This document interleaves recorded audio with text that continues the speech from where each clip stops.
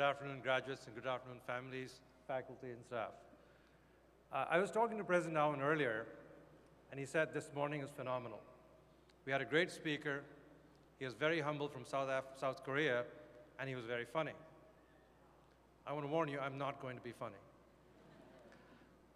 Thankfully, Trustee Carroll was very kind as we were walking here. She said, the morning was fun. People had balloons, their families were excited. The afternoon is a bit more serious. So I think you and I are just going to get along just fine. It is a pleasure to be back at Northeastern after 21 years. When you deliver a speech like this, you often wonder, what are you going to talk about? What kind of message can I give to all of you to carry forward from here? It's tough. You go back and forth in your head, back and forth, and suddenly the light bulb goes off, and you say, I know exactly what I want to talk about. I'm going to talk about suitcases. I grew up in India. I spent 22 years of my life over there. And one day I decided to pack my suitcase and come to America. And when I came here, all I had was my suitcase and $100. Well, actually, I had $3,100, but I'd borrowed $3,000 from my father. These were his life savings, and he'd given them to me. My goals were simple when I came here. I had to get through 2 years. I had to make sure I didn't run out of money. I had to make sure I did well, and I had to make sure I was able to return his money at some point in time. Reasonably simple. Failure was not an option. I had to find a way. And the way I found was here. Northeastern was my Ellis Island. It was a place, my new home, getting off the E-line on Huntington Avenue, looking for Dodge Hall with my suitcases. This campus, this school, is what introduced me to America. It introduced me to the culture, and first and foremost, what was going to be my future. And the key to it all was my suitcase, because there was a lot more in it than just some clothes. When I showed up, I had my dreams, my aspirations, my hopes, and more importantly, my skills that were going to propel me into my new life. That is what I had brought with me. I had all that, but I also had the belief of my family. My father had given me all his life savings. My mother was willing to let his son cross the seas, and my sister was sad to see her brother go. My family believed in me. They bet on me. They thought, I think they actually knew, that I was going to be okay. There are a lot of people who bet on all of you, and I think they're here with you today. Your parents, your husbands, your wives, your significant others, your children, and your friends who were there with you who probably took you to Connors for a drink, maybe 5 drinks, when you're having a bad day. I think this would be a good moment to pause and recognize their support and contribution in your graduating today.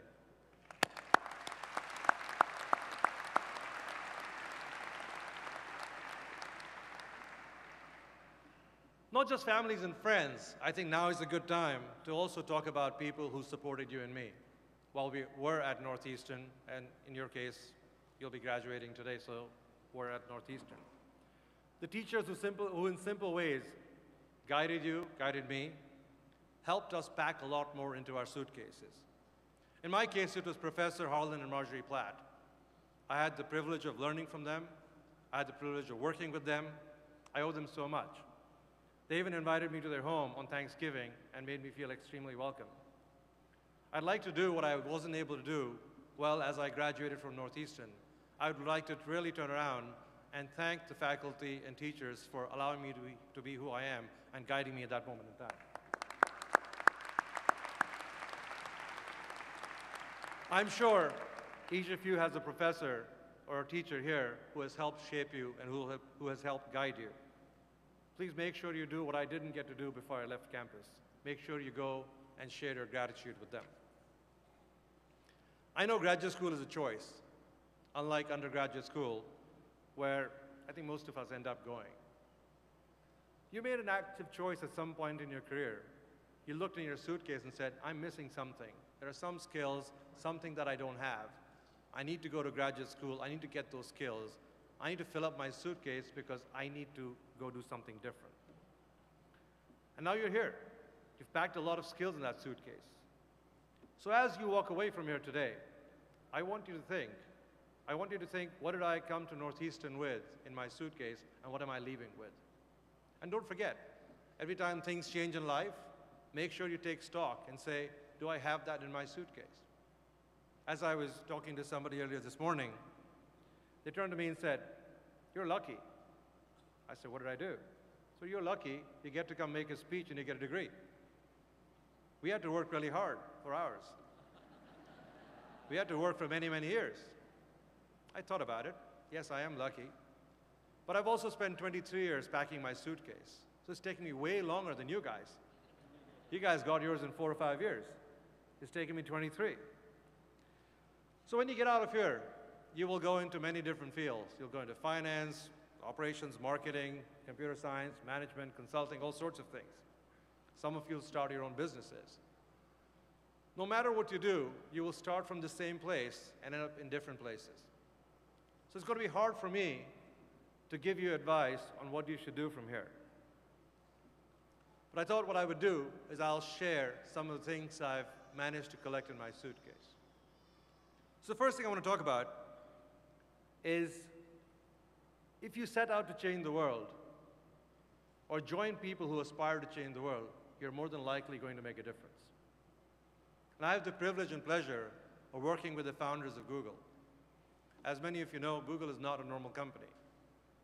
We don't spend our time trying to solve incremental problems. We do something we call 10x thinking, which is we try and improve something by 10 times. Because if you set out to improve something by 10 times, failure is getting to 2 to 3 to 5 times. If you set out to improve something by 10%, you end up at a very bad number. So when you get out of here, use your power of imagination. Think about how to look at a problem that appears unsolvable and see if you can try and solve it. Think about turning it upside down on its head and see what you can do about it. It doesn't mean you're supposed to improve a solution that already exists. It means completely rethink the entire problem. A few years ago, I was on a plane with Larry Page, and we were flying over the desert in Nevada, where Burning Man happens. And he looked down, it was a clear day, and he said to me, it's quite clear. We could get a much better visual representation of the United States if we flew small planes over the entire country. I said, why would we do that? He said, well, you can get 25 centimeter type resolution instead of 50 centimeter, which you get from satellites. So in a few minutes, he's calculated on the back of a napkin, how long will it take, how many planes do we need, how much money would it cost to get a clear representation of the US. And some of you might be using a feature on Google called Google Maps, which allows you to do that. As we went up further, we were crossing a highway which was extremely congested. He said, do you realize because of human reaction times, there's 20% more capacity down there in the highway than people realize. I didn't know that computers react 10 times faster in braking cars than you and I would. And hence, the beginning of the Google driverless car. I was talking to Elon Musk, who some of you might know as the founder of Tesla. He was over the other day and he says, I was telling him I have to come from New Delhi to Boston, which I did this morning. It took me 20 hours. He said, well, we're soon going to have something called the Hyperloop, which is a tube. I'll insert you from this end and you'll be at the other end in 30 minutes. He wasn't trying to build a better car or a better plane. He was trying to change the future of transportation. In fact, he's famous for saying he wants to die on Mars and not by impact. So this is what I think you guys need to think. As you leave here, you have to think about how do you take a fundamental problem and change it. A big part of thinking 10x is learning how to live outside your comfort zone, is learning how to continue to take risk. I'm naturally restless. Every time I feel that something can be predicted, I stop and I change course. I get bored. Remember, it's okay to be bored. It's not okay to be boring. So in the height of the bull market, I was working in Boston in finance in 1999, and I could not make sense of the market anymore. I was on the buy side.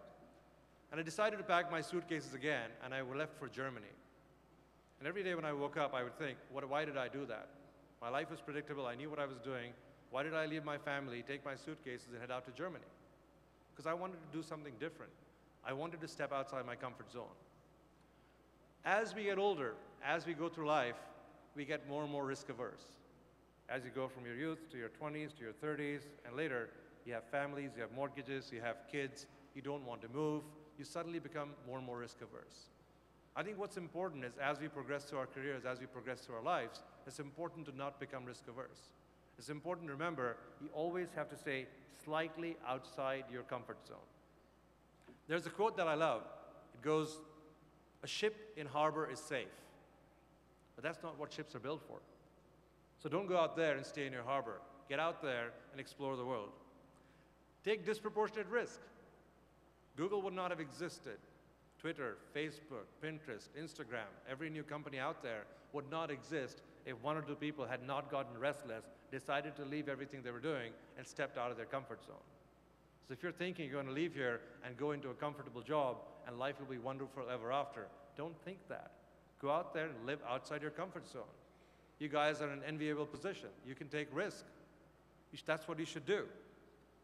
I wouldn't be here if I hadn't stepped out of my comfort zone multiple times in my life.